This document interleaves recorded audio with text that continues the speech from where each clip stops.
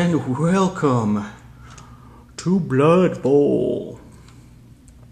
Okay, so I've been meaning to do this series for a while. This is going to be a in-depth look at Blood Bowl. How to play Blood Bowl from the perspective of someone, I'm going to be addressing it as if you've never played in your entire life. And so we're going to go from start to finish, covering the basics, progressing to the advanced, and we're going to build a team, this human team here, for the purposes of the tutorial. There's plenty of teams, but we'll get into that later on. But like I said, we're going to go with just your basic humans, and I think that's a good team to start off with if you're learning the game, because they're pretty balanced. They have a lot of different players that let's put it this way: if you learn the humans, you shouldn't have a problem learning the other teams. Okay, you'll get a good idea of how to play. So I think that's the team we're going to start off with. And I'm just going to commit to that right now. So Blood Bowl is a game where it's like a mix of fantasy and sports. Probably the best way to summarize it. It's a board game produced by Games Workshop, and it's turn-based, and you use miniatures to represent your men. And the object of the game is pretty simple. Get a guy with the ball into the end zone, score a point. Player with the most points at the end of the game is the winner. So in the introduction, we'll just go over what you need to play. Let's start off with the dugout. Now, if you buy the box set, you're going to get 2 dugouts, one for each team, and you'll see that they're divided up into sections. You've got your reserves, and you've got a section for knocked out players and a section for dead and injured players, because this is Blood Bowl and people will die. Now, just below that is a section for your turns. You see there's a first half and a second half, and they both consist of 8 turns each. And then just below that are counters for rerolls. Now, this is a game that dice are used to determine success or fails, and rerolls allow you to, it gives you a chance to re-roll the dice in case you don't like that first result, and that's going to happen. Trust me. Okay, so what else do you need? You're going to need what we call a pass ruler.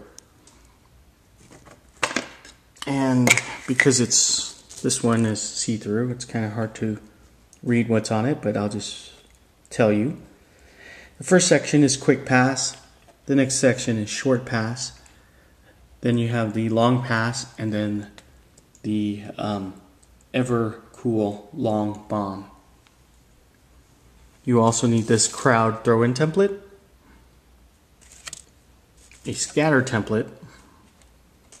You're going to need a few 6-sided dice, or what we call D6. You will need blocking dice.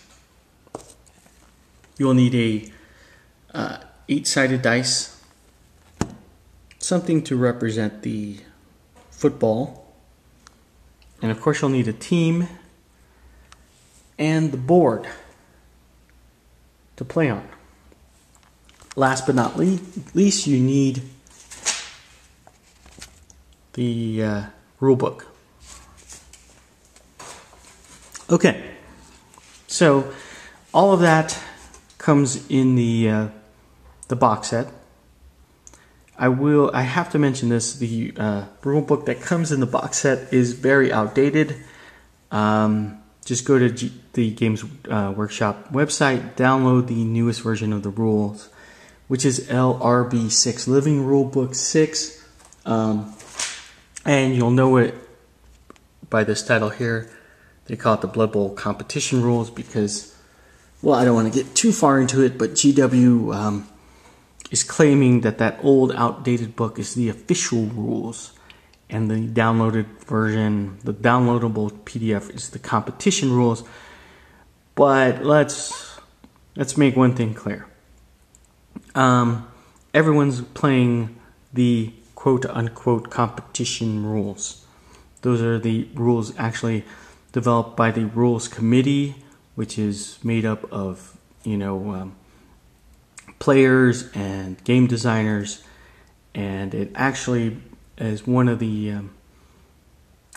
cool features about this game is that the players have had some say, and it's really balanced the game out and made it a lot more clear and concise. Okay, so those are the basics. Blood Bowl is, if you're thinking about playing,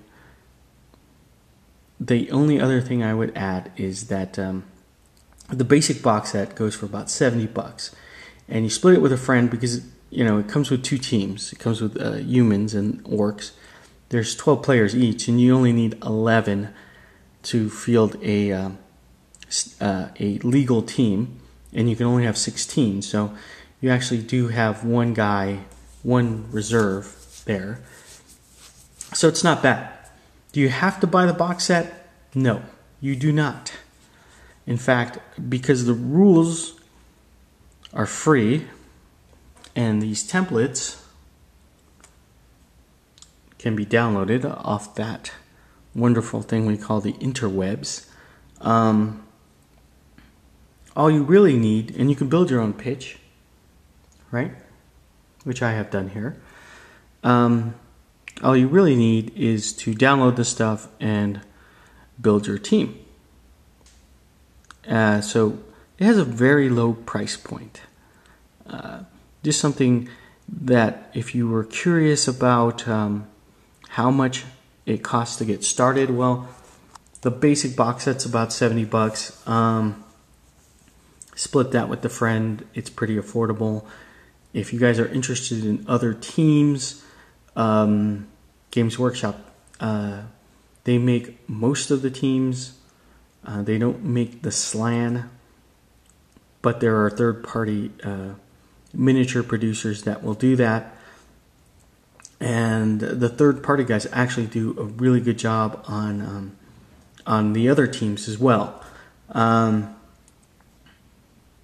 So you're looking at a price point anywhere between, I'd say, honestly, $30 and $100 can get you in this game, depending on how much you're willing to spend on your team. That's really going to be the most expensive part, because you can build a pitch, and they have downloadable pitches. Now, pitch is what they call the field. So there's some templates that you can download and print out as well. So you can get in for, $30-$40.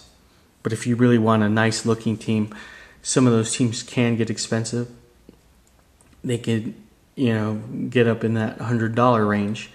But, that is for the hobbyist, the guy that really, wants quality miniatures. I've seen people convert their extra fantasy figures into teams. I think that's awesome.